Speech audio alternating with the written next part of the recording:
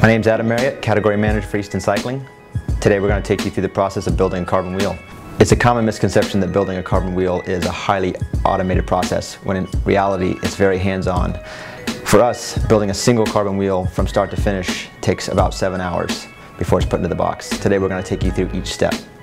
Step 1, you'll see the carbon laminate coming in on rolls. This is something where it's already a pre-preg carbon composite, so it's already going to have the resin system mixed with the carbon itself. It's going to come in on sheets of unidirectional fiber or a weave, and we're going to bring it to a table and then cut that into different segments. The table is then going to cut giant sheets. That way it's going to get stacked up and transferred over to the Eastman cutting table. Once the fiber comes over to the Eastman table, you'll see yellow plastic goes over the top of the carbon there just to protect it. It's a vacuum table. The laze applies, gets set on the table, it gets sucked down with air pressure, and the Eastman will then, using a computer program, will cut out the various pieces of the wheel itself. The various shapes will be gathered and will get transferred over to the layup tables. The table there will be 2 ladies, one on each side. One side's doing the male side of the rim, the other side's doing the female side of the rim. On the preform, they have an aluminum core with latex over the aluminum core. They're going to take those various laminate pieces that you saw being cut out on the Eastman table and lay them onto that half of the rim, right on top of that latex core. That allows a good compaction on the preform itself, so there's no fiber movement as you put it into the press. There's no chance for those plies to shift, so it's nice net shape. Once the 2 ladies have finished the preform, it's going to go into a freezer. Once it comes out of the freezer, then the latex has shrunken enough that you can pull the preform out from inside of that half of the rim. After the preform has been removed, the bladder gets threaded through the entire rim and the 2 halves are joined together. The final pieces of the laminate will be applied, making the 2 halves a complete preform. You'll notice there's still some plastic on the outside of that rim there. That's just there for protection. That will then get pulled off at the last minute right before setting into the mold to make sure no dust or other contaminants land on top of the rim, keeping it protected. The preform is then weighed and recorded. This is just one step of many of the quality control process. The preform is then taken, the tire bed insert is attached with the bladder passing through it and the honey dipper being attached to the bladder. Now the preform is ready to be passed to the molding room. These rooms are kept separate to keep contaminants between the 2 areas down. Step 1 is to clean the press.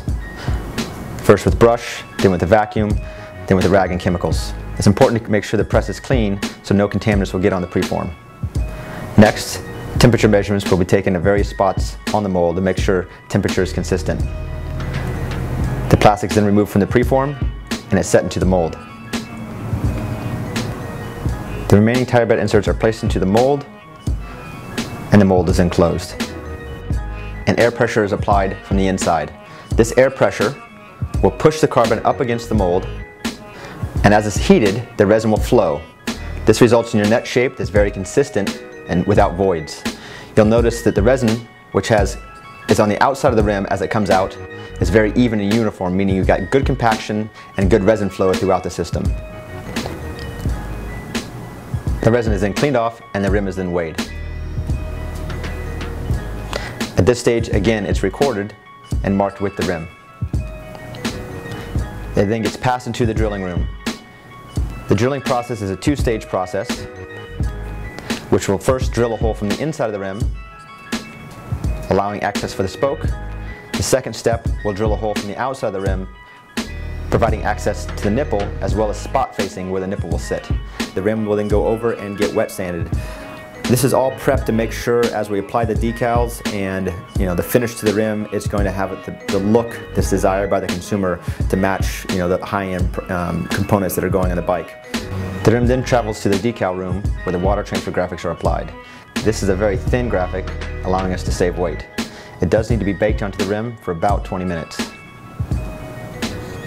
The protective coating of that decal is then removed and a very light clear coat is applied to the rim to protect the graphics.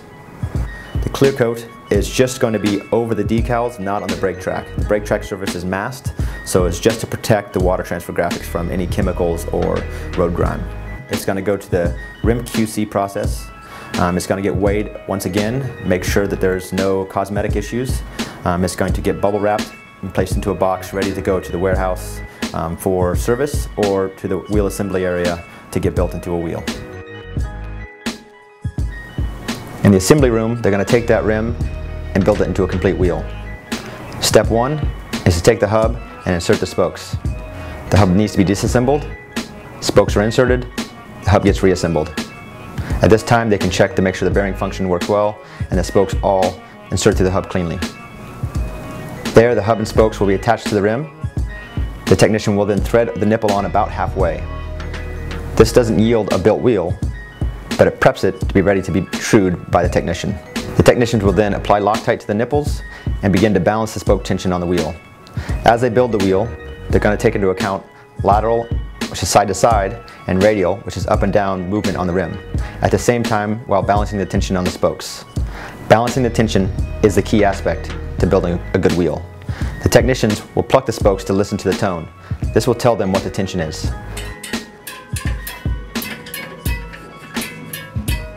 Balanced tone means balanced tension. After truing, the wheel is ready for QC. The technician will take each wheel through a 46-point inspection. Inspection includes cosmetic checks as well as lateral, radial, and dish readings. The technician will also take the tension reading on every single spoke along the wheel.